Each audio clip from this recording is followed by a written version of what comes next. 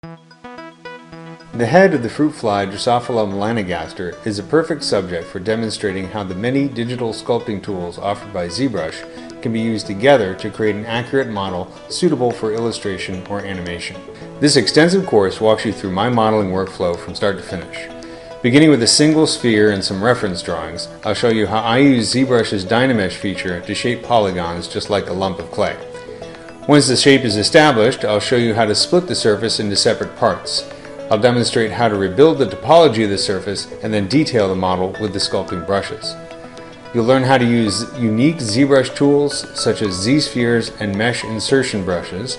I'll demonstrate how to detail compound eyes using masking techniques and how to create fine detail with custom sculpting brushes. I'll also show you how to add hair using fiber mesh and how to render a final image. This course is designed to introduce the intermediate ZBrush student to more advanced tools and economical workflows. Once you've completed this course, you should feel confident in your ability to tackle complex scientific models using Pixelogic's ZBrush.